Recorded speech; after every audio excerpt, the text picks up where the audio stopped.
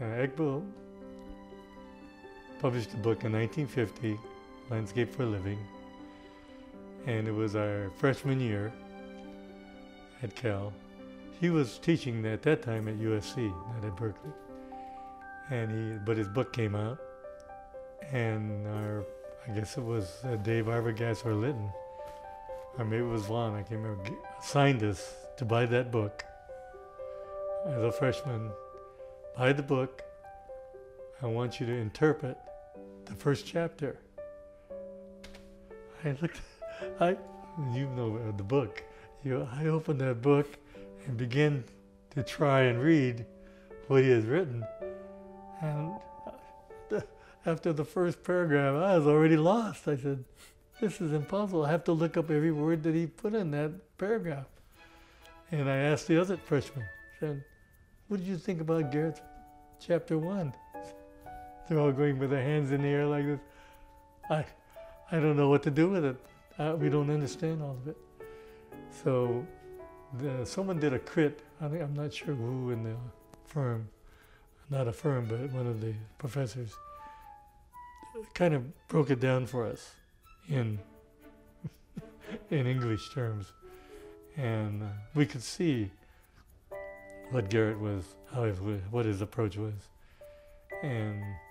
But the way in which the language was projected in the book, boy, I was at a loss. I mean, I admit I'm not a very good reader, but that just about floored me.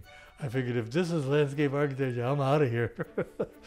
But looking through the book, it was so amazing of all the different kinds of beautiful projects and how he handled the verticals and horizontals and formal, and his was much more angular and formal, but boy, it sure made a lot of sense the way he was doing things.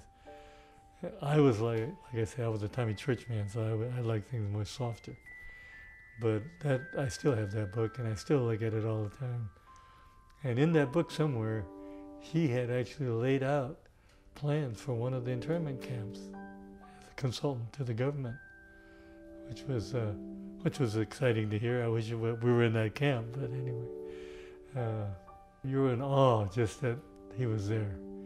You were honored to have him. It was,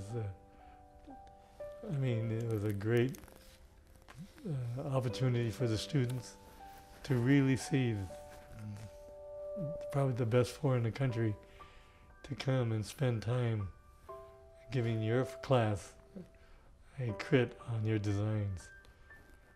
Absolutely the most wonderful year of my life. It really was. I was then encouraged and destined to be a landscape architect.